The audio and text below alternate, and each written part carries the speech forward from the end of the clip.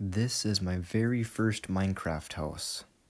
Not very much, but I love to have stone on the bottom, and then gold blocks, and then obsidian above, but as we all know, it is very hard to get gold blocks and obsidian, and I always like my chest organized just like this way, but as things went on, as everyone, gets better and better at Minecraft, this is not how it looks. It's all just a mess, unless you want to organize it.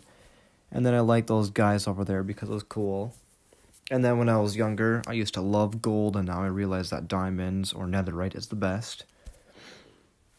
This is how I always formatted my house, no matter what. I always had stone on the outside, and a little while after, I threw a garden on top to make things look better.